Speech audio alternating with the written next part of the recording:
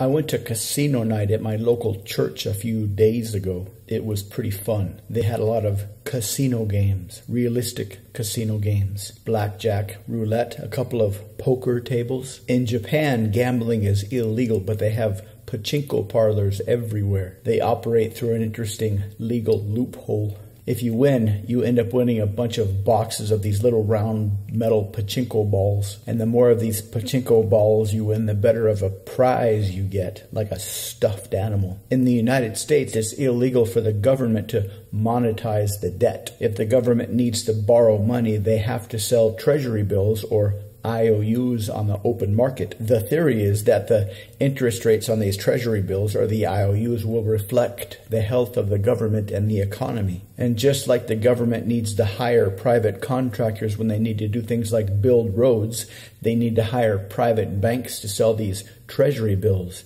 These private banks are called primary dealers. Once there was a black magic alchemist. He discovered that the secret of luck was based on a metaphysical combination of quantum probability distributions and conservation laws. The most widely known conservation law is the first law of thermodynamics, or the conservation of energy. Energy can neither be created nor destroyed. And according to quantum mechanics, everything is governed by probability distributions. At the metaphysical level, probabilities have to observe certain conservation laws as well. It turned out that this was a missing ingredient in creating black magic alchemy-based luck. Without respecting quantum conservation laws of probability distributions, it's very hard to create black magic alchemy-based luck in a consistent way. But once you understand how these interact, it's very easy. You need to cast a spell that respects the conservation of probability, which means when gambling, you need to understand the mathematical laws governing the game and respect the conservation laws of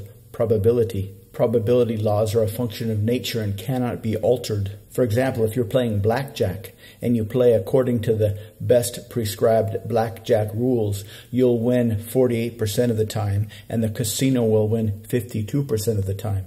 The longer you play, the closer you'll get to these idealized probability distribution functions. A whole table of blackjack players will have this as their average. This black magic alchemist found that so long as he kept the entire table at this 48-52 split, he could win, which means he would essentially steal the luck from the other players. For each increase of 1% he got, another player would decrease by 1%. So if he was playing with a table of 4 other people and he could turn down their probability from 48 to 45, he would get an extra 12%, which means he would win against the casino at a 60-40 split. In reality, the federal government sells these treasury bills to the primary dealers, and the primary dealers turn around and sell them directly to the Federal Reserve. It allows them to monetize the debt without saying that they're monetizing the debt. Similarly, if you win a prize playing pachinko, you take it to a shop next door, and these next door businesses will buy your prize for cash money. This allows the Japanese government to say that gambling in Japan is illegal while these pachinko parlors are everywhere. It's funny how when churches and schools want to raise money, they almost always do it by